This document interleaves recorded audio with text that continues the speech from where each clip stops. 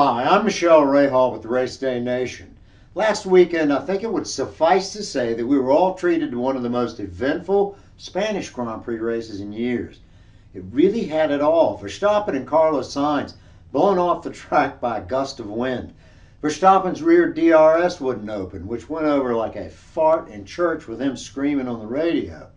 Team orders to let Verstappen pass his teammate Checo Perez, which didn't make Perez happy at all. But it was necessary in my opinion. Let's face it, Perez isn't in contention for the World Championship and Verstappen is. So it was the right call by Christian Horner, Red Bull's team principal, in case those of you didn't know. And to top it off, Charles Leclerc was in control of the race, completely in control, when his turbo failed, which destroyed his chances and he had to retire. That's why in love, war, and racing, you never, ever quit the fight. The result? Verstappen wins the race and takes the lead in the World Championship. But the biggest surprise was when Hamilton went from dead last after colliding with Kevin Magnussen to finish fifth. Mercedes have made inroads into fixing their cars, and it's long overdue. This could shape up to be a three-way dogfight later in the season. Speaking of which, this weekend is Monaco. It's the crown jewel of Formula 1. Monaco's tough enough with incredibly narrow streets, no place to pass, and now we've got cars that have never run on that course. Well, these new cars are heavier, bigger, harder to come to grips with.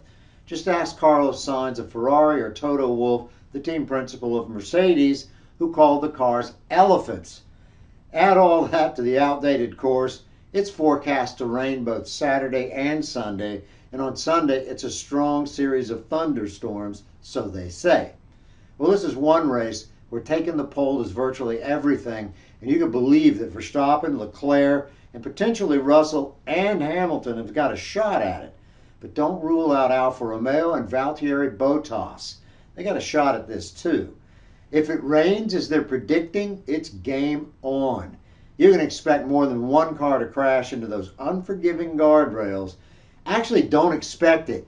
Bet on it. You know it's going to happen.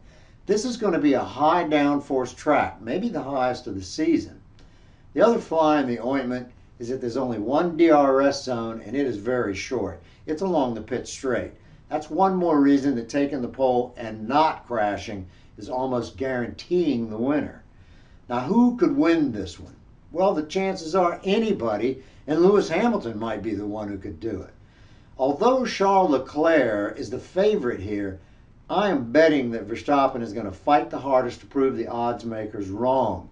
He's won here before, and even if they haven't fixed the DRS problem that has plagued Red Bull, he's not going to need it much here. These cars are already wide and the street's narrow, but if anybody takes the pole and gets that hole shot into turn one, they're going to have the widest car ever seen in Formula 1. Nobody's going to get past them. On the other hand, the rain is everybody's friend here. You never know what's going to happen, and this could be a master class of skill or a crash fest. We're just going to have to wait and see.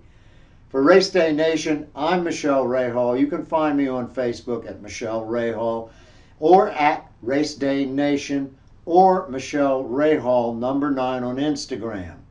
For Rob D'Amico and myself, we'll see you this weekend. Thanks for watching.